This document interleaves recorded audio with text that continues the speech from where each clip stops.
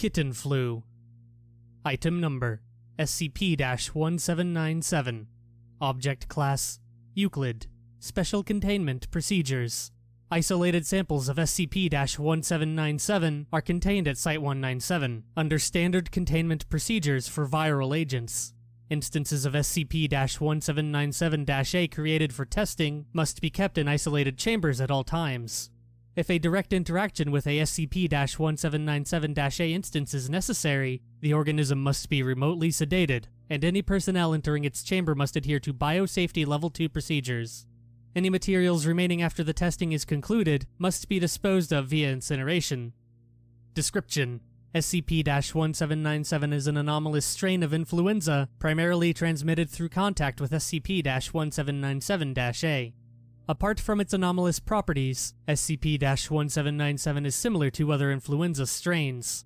The virus causes symptoms such as fever, coughing, and fatigue, can be treated with antiviral medications, or overcome naturally by the host's immune system. 2 days after infection, several large tumors will begin to grow on the host's body.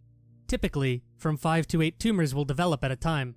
The tumors will continue to grow for several days, reaching 12 to 20 centimeters in size, and gradually taking the shape of an instance of SCP-1797-A. Once fully grown, SCP-1797-A will animate and detach from the host's body. The process will repeat for as long as the host is infected with SCP-1797. SCP-1797-A have the appearance of Felis catus, domestic cat, from 3 to 8 weeks old, depending on the instance.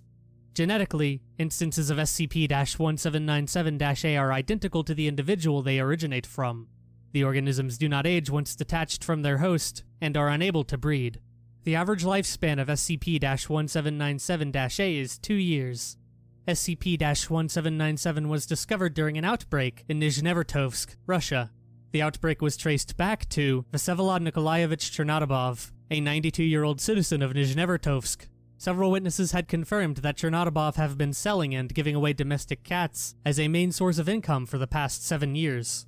Examination of the Chernodobov's apartment revealed 23 living instances of SCP-1797-A, partial remains of approximately 60 more instances, as well as numerous tools, tableware, and several pieces of furniture constructed from materials gathered from SCP-1797-A.